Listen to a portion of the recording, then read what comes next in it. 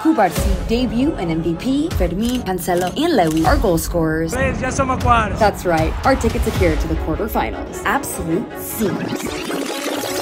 Our players pulled up to duty with quite the reception, and Araujo made some jaws drop with this insane retro collection.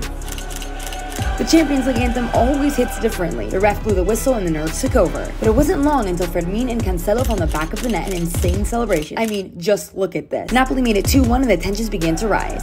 But a beautiful play from Sergio Roberto ended in the third goal. We are heading to the quarterfinals, culés. I'm very proud, very happy, very satisfied, and now is the moment to celebrate. Let the celebrations begin.